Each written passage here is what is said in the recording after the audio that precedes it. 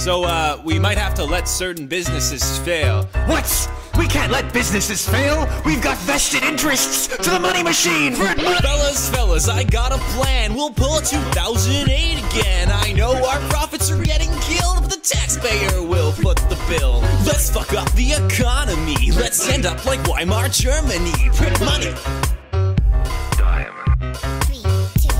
What happens when countries run out of cash? They either go commie or they go fash. $1 million for a loaf of bread? Can't wait to bash in my neighbor's head. Print money.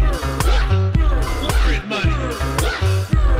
Here's a magic trick I think you'll really love. Take all your money, cut half of it up. The government pulls another caper. Soon your dollar's toilet paper. Print money. Yo man, Print money. the number's going down. Print money. It's not supposed to happen.